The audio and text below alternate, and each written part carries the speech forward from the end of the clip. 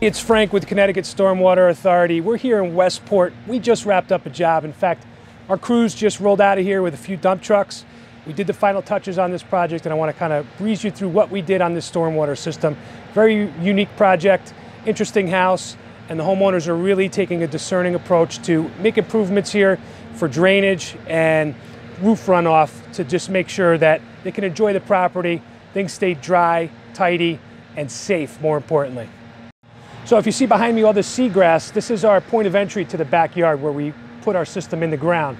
What we needed to do was pull all the seagrass out, delicately put it to the side. We were able to drive tri-axle dump trucks directly over this area, and then upon completion, today in fact, we replanted everything and everything looks great. If you could see behind, you could see all that brand new topsoil spread and leveled. That's where the system lives, underground. And we leveled everything off today and spread some beautiful topsoil. It's ready for some seed and straw, and grass will be growing here in no time. So on the front side, when we were talking to the homeowners about our plan and our design for the system, they really wanted to try to utilize as much of the existing drainage as possible and connect those to our new system to get the best bang for the buck. We accepted that approach, and in order to confirm what they had and what they didn't have, we needed to do a camera inspection. So we sent our cameras into all of these ground drains coming off of the roof. The gutters and downspouts tie into these ground drains all around the perimeter of the house. And what we found was there was quite a bit of damage. The existing pipe was thin wall pipe. It crushes very easily. The backside of the house had in fact, the entire backside of the house was damaged beyond reuse. So we had to dig everything up and lay all new crush resistant piping.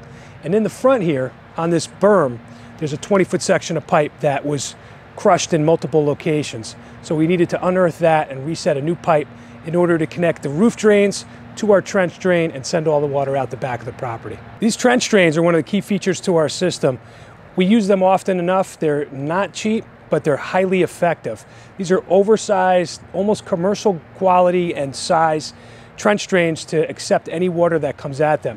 If you look at the grates themselves, they're essentially double wide. Residential, do-it-yourself size is generally about 4.5 inches. We have a 10-inch grate on top.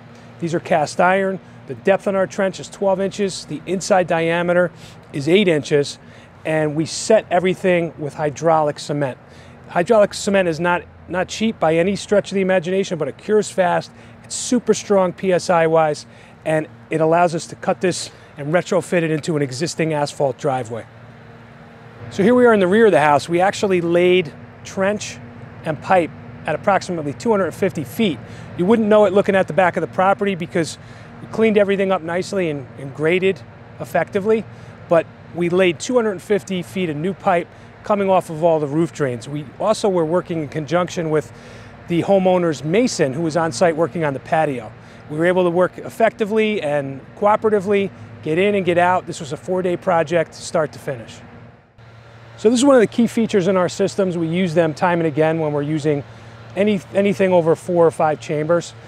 In this space here, this is where our CULTEC chambers reside. We actually have 8 330 XL HD chambers. They're rather large. They're over 30 inches tall, and they're 5.5 feet wide. And we have 8 of them, 2 rows of 4. They live here in this space. And what we have here under this green cap is our CULTEC T80 filter. Again, key feature in the sense that it creates a maintenance point for us. It captures all of the debris that's traveling in the water. The only thing we want to have pass into our chambers is water only. So any solids that are passing through the pipe, could be leaves, could be twigs, could be toxins from bird excrement, anything that might travel through the gutter, down the downspout into our drainage, gets captured in this box, and the only thing that gets to pass beyond this box is clean water. This way our CULTEC chambers stay pristine and last for a long, long time. We come out and service this box once or twice a year, take all the solids out of the box, put everything back together, and everything is honky-dory inside this system.